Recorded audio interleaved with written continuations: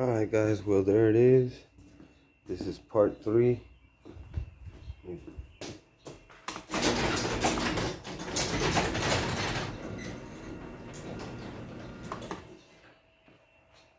There's the seat. That's what it looks like from the front.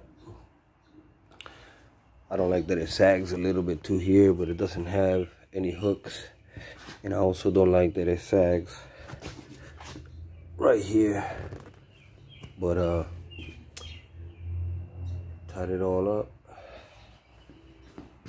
That's what she's looking like. Holes right where they need to be. And, you know, not bad. A few pockets.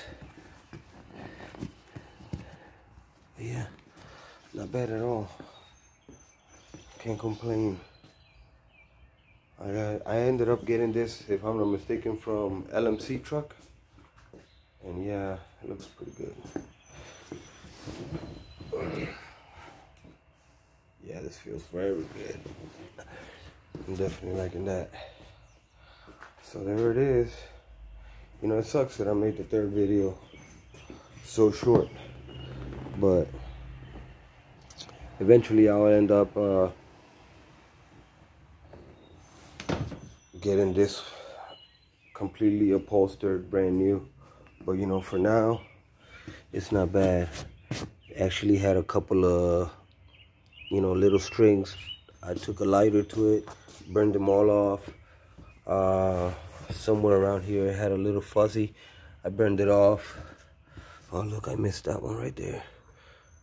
But yeah, so I'm gonna end up cleaning these up, maybe shooting a little bit of paint on them, some black trim, scuff them up, and then I should be ready to be putting it back in the truck. Actually, here are the seats. Getting ready to go and wash them inside. That's the last thing I gotta do. But yeah, so I'm gonna end up trying to fix that.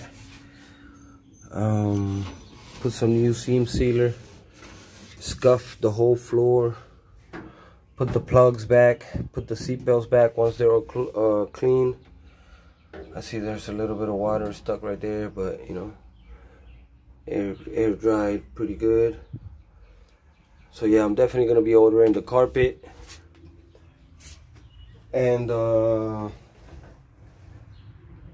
what's it called, the sound deadening pads, so I could put the whole floor like that. But yeah, that's what I got.